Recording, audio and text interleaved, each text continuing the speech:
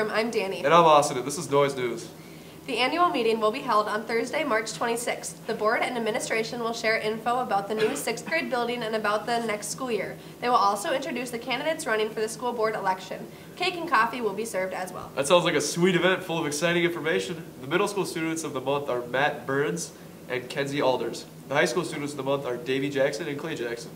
Wow, congrats to you cool cats. Now to Zach with sports. Thanks, Danny. The swimming team overall placed 13th in state.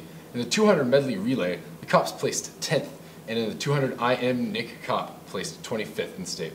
In the 200 freestyle, Nick got 8th, while in the 100 breaststroke, Nick placed 15th. They reset 2 of the relay records for the team. In other news, varsity track team will have their first meet next Tuesday. Let's go Sting! Now over to Josh with the weather and wacky facts. Okay. Hey Spectrum, Josh here, bringing you the weather. We're supposed to get up to a nice high of about 60 degrees today. Sun's supposed to be peeking out, and no rain today.